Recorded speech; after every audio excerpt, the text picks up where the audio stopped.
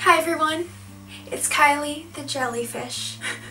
I'm going to be doing a whole video series talking to my viewers about how to color the hair on your head all by yourself at home for beginners.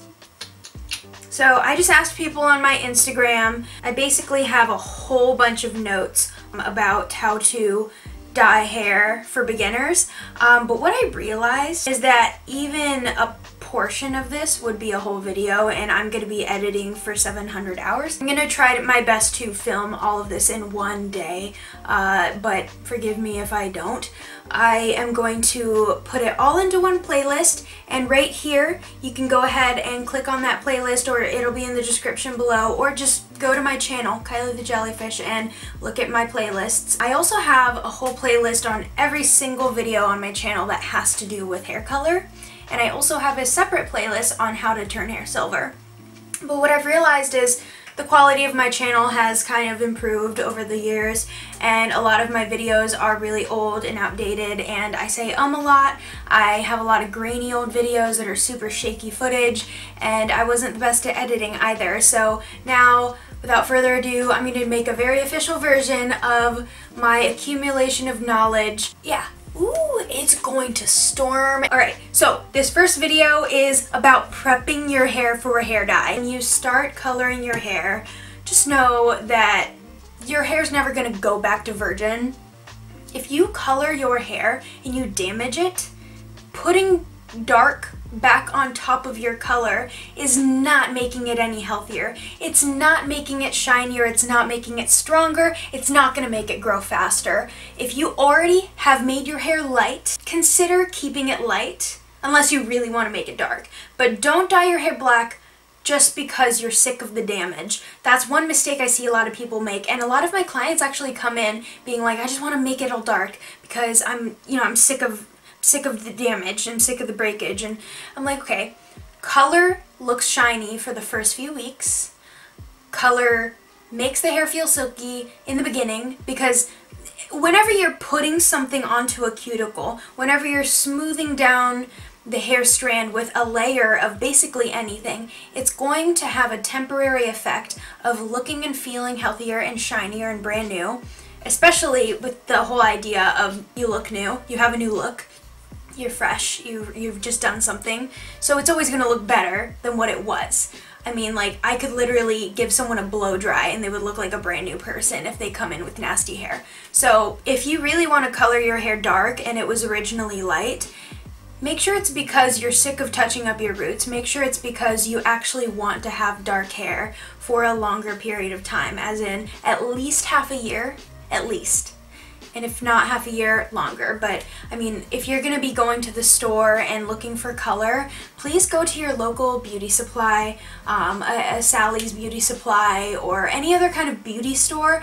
Don't just go to Giant and get the first box dye you see. I will not hate on anyone who does box dye regularly and it works for them. That's cool. If I have someone in my chair asking for a medium rich brown, and then I have another person in my chair asking for a medium rich brown, and they both have different hair, I'm going to mix totally different formulas for them. I'm going to leave it on for a totally different amount of time, a different ratio, a different tonality, different application. They're going to be different because they have different hair. But when you buy something in a box, they are supposed to manufacture it in a way that it can cover every single type of person's hair. That means the thickest hair, the most resistant hair. So if you have really fine hair, or hair that lifts well or easily, or hair that is more fragile, you are getting so much pigment in such a harsh level packed into that cuticle, and it's going to be 1,000 times harder to take it out. And if it's already in there, I mean, you're just going to have to live with it, or cut it off, or fry it off. Like, you can try removing the color, because there are methods, and I'll have a whole separate video on removal methods, which I also don't even know everything about. I'm just gonna tell you what I know. You're better off to just find a brand from a beauty store that you like, do some research, like look at videos on YouTube. The way I learned how to do hair originally was to go on YouTube and look stuff up. I'm also not even really going to be talking about very many brands in this series. if I mention something like, oh, a product that is a color locking leave-in conditioner, pause the video and type in color locking leave-in conditioner, and someone else will give you a good example of what that might be. But there's so many brands out there and I just can't remember all of them off the top of my head, so I'll give you the ones that I do think of, but overall there's too many to recommend because it also depends on your hair. Like if your hair is curly, thick, frizzy, fine, straight, I'm going to be referring you to a different product. So to prep your hair before color, if you are bleaching your hair, if you're going lighter, if you're removing color, if you're doing anything other than depositing actual color, have dirty hair. So if you're going to be applying like a ammoniated product that you mix with developer, make sure your hair is dirty, make sure it's got some oil in there, especially if you're putting bleach on your scalp. The reason why this is important is because these products, especially with either ammonia or peroxide in them, they are going to have properties that will eat through your hair no matter what is on it. Now, if you have like a thick, hard gel on your hair or like a really, really thick amount of product that if you can't run your fingers through your hair, then rinse it out. But let your hair be dirty, because if you're putting something directly onto your scalp will always do better with a barrier, like a layer of sebum. Sebum is the oil that your scalp will naturally produce, and it is a moisturizing natural property for your body, and it will protect it from the harsh chemicals like bleach. If you are applying a fashion color is semi-permanent, like Arctic Fox, Manic Panic, Lunar Tides, Pulp Riot, Pravana. These products are non-oxidative color. They're basically conditioner in pigment. So if you put that on your hair, make sure your hair is dry and squeaky clean. So shampoo it, but try your best to not put conditioner in it. If your hair is super tangly and you can't do anything without conditioner in it, then go ahead and put some conditioner in your hair. It's not going to matter that much, but it does help.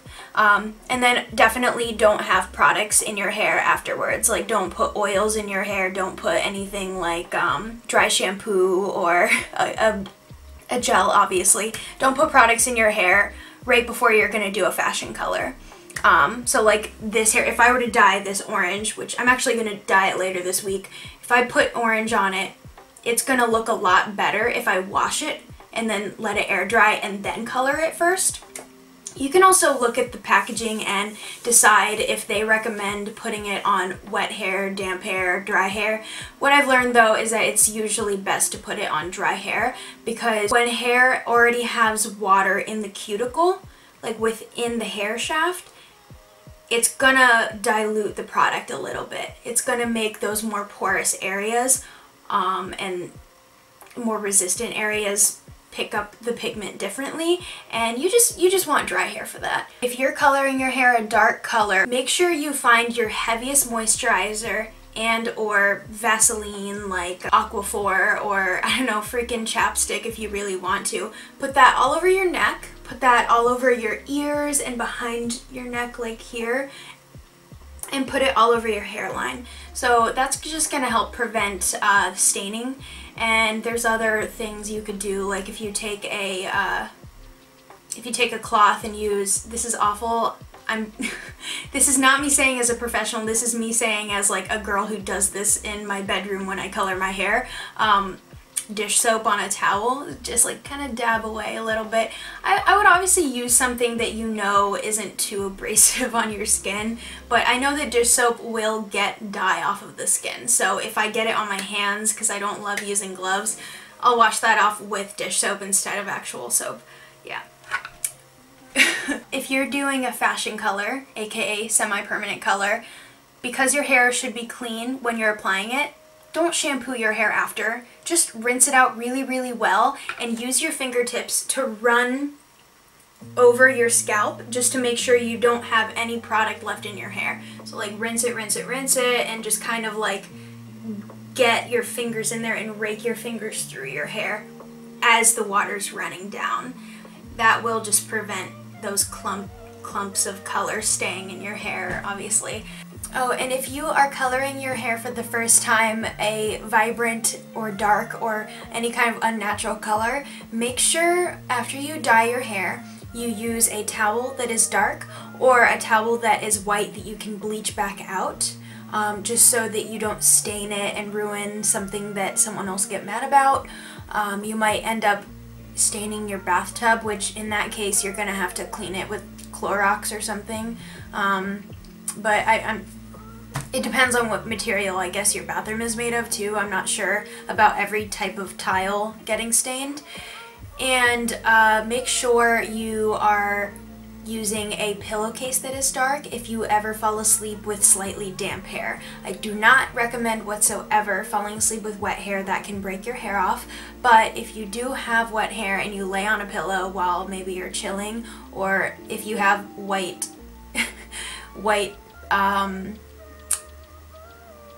fabric on furniture like your mom's couch or something, be very careful about doing anything with freshly colored hair. Even if it's rinsed out very, very well, freshly colored hair will bleed onto fabrics. Put a black t-shirt over your pillowcase and you'll just have that extra barrier there to not ruin your pillow. Now, chemical knowledge. So this is something that I wanted to bring up so I don't have to make a separate video on it. Chemical knowledge is going to be basically about mixing developers and bleach. So I have many videos about this, but basically when you're mixing a lightener, the ratio will depend on what you're trying to do and what you're trying to cover. A lot of times the best ratio is 1 to 2. So 1 part bleach powder to 2 parts developer. If you have a bleach, let's say you're putting 1 scoop of that bleach in there, take the same scoop and put developer in that twice. Or I actually have a scale. So if you have a scale in your kitchen, if you have a scale anywhere in your house, that's also going to be a good way of measuring, because that's just how it is. It's easier to do it at work than using something that you have to clean up. My favorite products for, I don't know if Sally still carries these particular brands, but the 2 lighteners that I really like to use from Sally's back when I didn't have a license was Quick Blue by L'Oreal Paris and Kaleidocolors. I think Kaleidocolors is Redken, but I cannot remember if that's true or not. But Kaleidocolors is the best, and I don't remember if it still is sold. If you have a license or someone who can buy it for you with a license, I really like Schwarzkopf Blonde Me or Wella Blondor. So developers are peroxide basically, which will activate the lightener into a bleach. The lightener powder is just a dry formula, and that's what like turns it on, makes it happen. If you close it up into an environment and like leave it there, it's going to expand and build up and like fluff up into a balloon, like a little cloud, and that shouldn't happen. That means your bleach is you put something in it that's ruining it, or you left it out too long and it's now probably not going to work as well. And I've just learned this over like my experience. Developers go from 6 volume, I've seen 7 volume, then there's the regular ones, 10 volume, 20 volume, 30 volume, and 40 volume. Please don't ever, ever, ever put anything higher than 20 volume on the scalp. If you're doing scalp application, please stay at 10 volume or 20 volume, or even lower. If you're super blonde naturally and you're just going white, or even if you're dirty blonde, like stick with something under 20 volume, okay?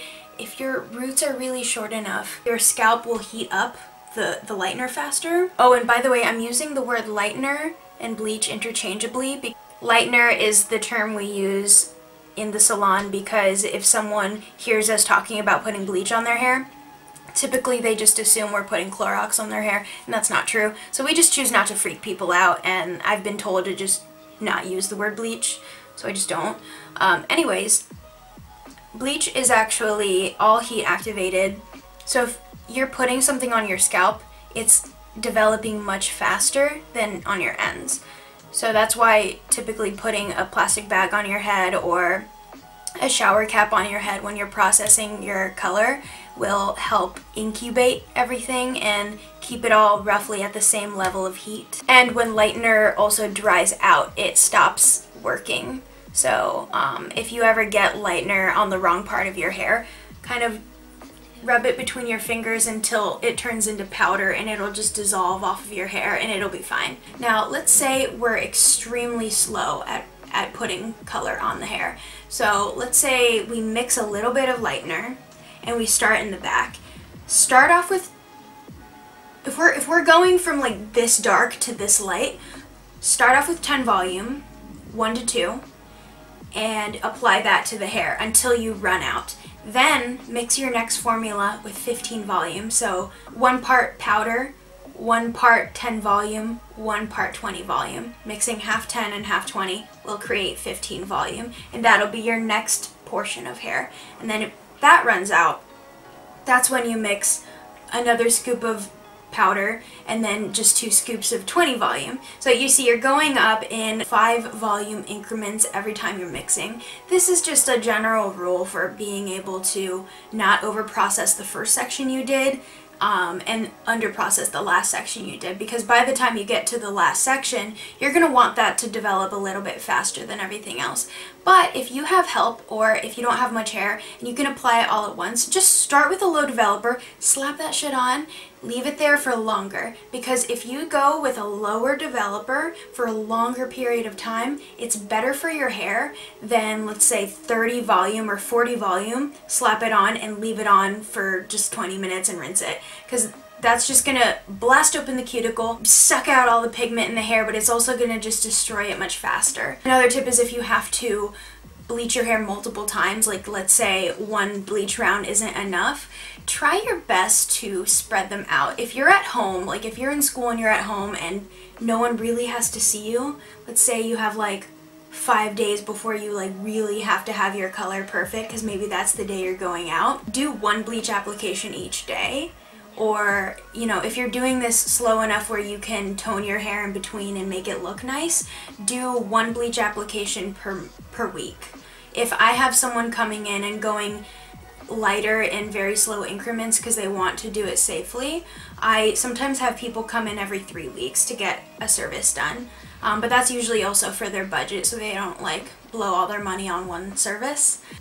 The standard ratio for bleach powder to developer is 1 to 2, but if you want a more watery consistency, or your hair is extremely damaged and you want to do this super gently and super duper slow, which I recommend, use 1 to 3 or even up to 1 to 5. If I'm putting something in a foil and I know I'm going to leave it there forever, even if the hair is dark, I'm going to use the lowest developer, and I'm going to mix like 1 part powder to like 7 parts developer with 6 volume. And a lot of people don't believe me, like they think that it's just gonna not work and it's gonna lift orange, and I'm like, no, I'm slow and I know my process and it always ends up fine.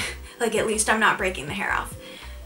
And then if you want it to be really thick and the hair just needs to open up, I don't necessarily recommend this, but 1 to 1 is a good ratio for having a really strong developer that is a thicker consistency. Typically 1 to 1 can kind of be good for balayage, because when you're balayaging hair, you're air processing a feathered on lightener technique, so it should look like it's just kind of sitting there, and the thicker it is, the higher it will lift. Also, I see people asking questions about this all the time, so I just thought I'd answer. Don't ever put a developer in semi-permanent color. Semi-permanent color is a conditioner-based product, so if you dilute it with conditioner, you'll be fine. But some people think that when someone's putting conditioner in the color in a video, that it's actually developer. It's not. Don't ever put developer in semi-permanent. One last thing I will say before I go is I also really like cream lighteners. Cream lighteners are what I would probably recommend if you have fine hair or damaged hair or dry hair, which most of you watching this video probably do if you're trying to figure out how to color hair properly. So if you find a oil-based cream lightener on the market that is non-professional, go for it, try it. I would say read reviews first.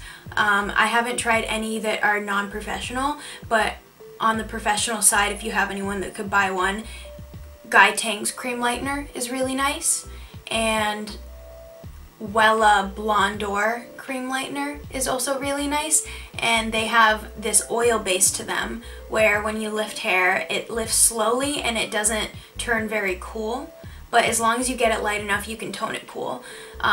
It just makes the hair process lift so much more gently, and it leaves the hair a lot less damaged and a lot less dry.